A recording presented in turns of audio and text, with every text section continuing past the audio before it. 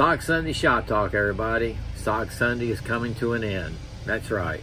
I got a lot covered. I did what I wanted to do. One of my main things was to show my Trident collection, folding knives.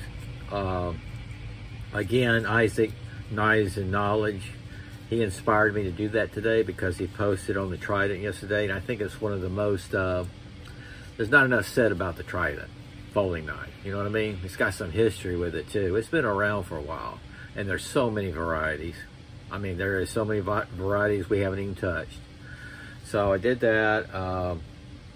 Did several things. I didn't get this fixed, the clip for this Tellus fixed blade SOG. I've been having problems with the clip, so I decided just to take it completely off. It fits in my pocket real nice. I tried different clips, and just nothing's working right now. I'm sure I'll come up with some. But I was thinking about throwing it today. I'm not sure. But then I went inside and took all my Tridents back, and I thought, what fixed blade can I show this week? And what can I throw? I wanted to throw a SOG knife this week. Today. I usually throw a SOG knife anyway on SOG Sunday. So hopefully in a little bit, this is what I plan on throwing. I just did a short video. This is a SOG Tangle. It's one of my favorite SOG knives. It really is. It's one of my favorite throwing knives. The sheath is very well done. I wish they made sheaths like this.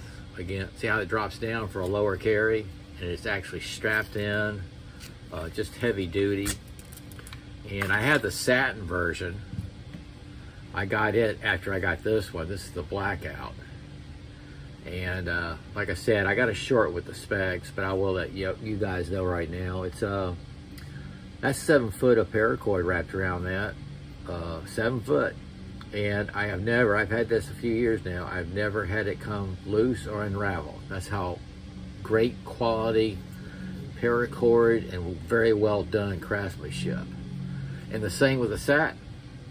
Now I've thrown this a lot more than I had the satin. As you can see, this thing, I put in quite a bit of throws. And this is one of those that y'all don't see me, I don't do enough videos on it, I guess, but I throw this probably once a month. It's just fun. That's what it's kind of made for, throwing. It's just very well balanced. But I think it's one of those perfect tactical knives because you have that paracord if you need it. The jipping right here is sharp, and just the fact that you could throw it, it's just fantastic. It's razor sharp too. I almost cut myself, just dropped it almost. Anyway, that's SOG Sunday coming to an end. Like I said, I'll see if I can throw this before I head into the house. The weather, we had little sprinkles going on and off, so I had to go inside, come back out, go inside, come back out. But that's okay.